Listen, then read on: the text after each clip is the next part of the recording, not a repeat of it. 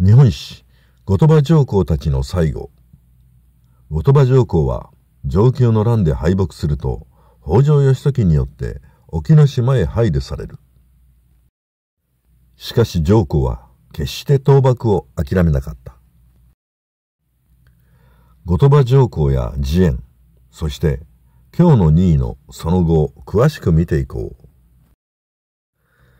う。承久の乱で勝利すると1221年承久3年、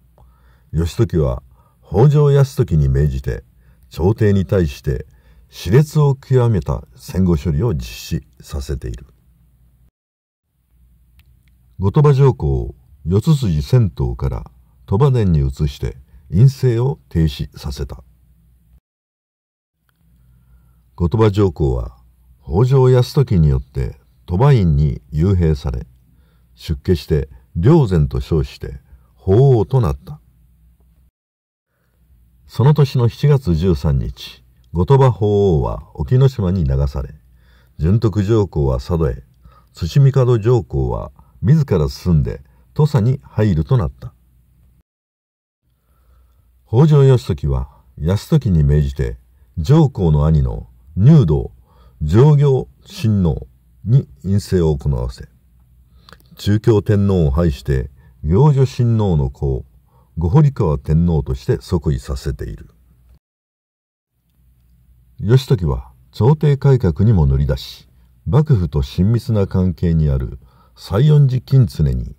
朝政の実権を逃げらせて朝廷をコントロールしようとしたのである。8月5日、後鳥羽法皇はわずかの友の者と隠岐の中之島に上陸している。島の天方と呼ばれ、北西部にある元福寺に入った。やがて隠岐に住む豪族村上氏が後鳥羽法皇を手厚く庇護することになる。村上氏は元福寺に御所を設けて法皇を住まわせるとともに、やんごとなき流人として厚くもてなしたという。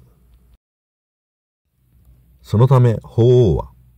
諦めや失意の心境とは程遠く、なおも倒幕の悲願に燃えて再起の機会を伺っていた。後鳥羽法皇は京都の法皇派の武士たちと連絡を取り、武芸の鍛錬にも精を出した。また当該から腕のいい刀鍛冶を呼び寄せて刀剣作りにも力を入れている。現在天皇家の紋章は菊の御紋を用いているが、初めて菊の紋章を用いたのも後鳥羽法皇である。法皇は自らが作った刀剣に菊の紋章を入れて臣下に与えた。また法皇は入る後も京都の歌人たちと手紙で歌合わせに励んだという。以前に藤原の定家に編纂させた新古今和歌集を再度校閲編纂して沖本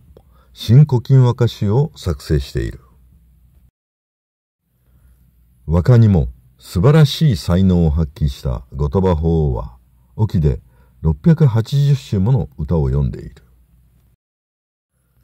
再び幕府を倒すチャンスを伺っていた後鳥羽法皇だが、協力者が出雲に築いた法皇のための城が幕府に見つかってしまう。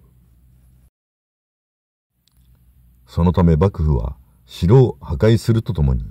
法皇への監視体制を強化している。京都に戻ることを切望した法皇だが、結局幕府は都へ戻すことを最後まで許すことはなかった。再起に燃えた後鳥羽法皇だが、沖ノ島での排除生活が18年に及ぶ頃、病を発症する。1239年延能元年、病に伏した後鳥羽法皇は自らの寿命を悟ると、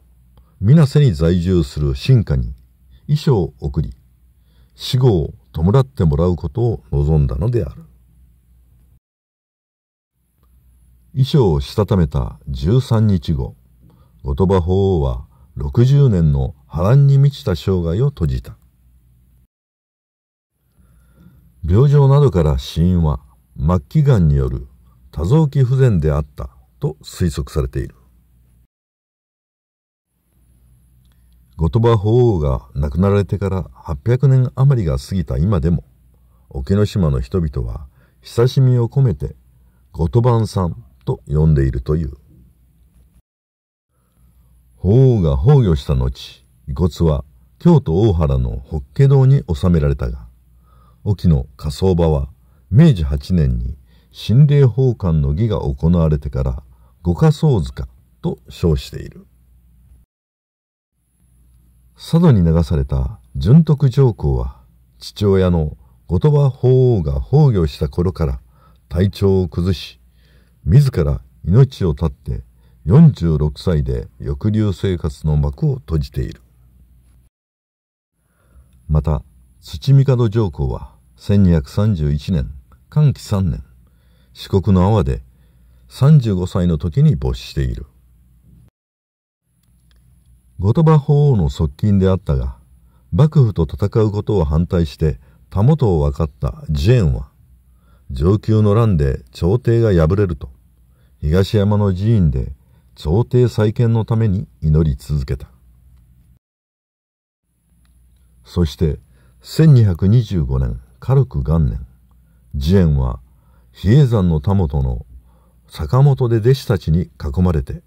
71歳の生涯を閉じている。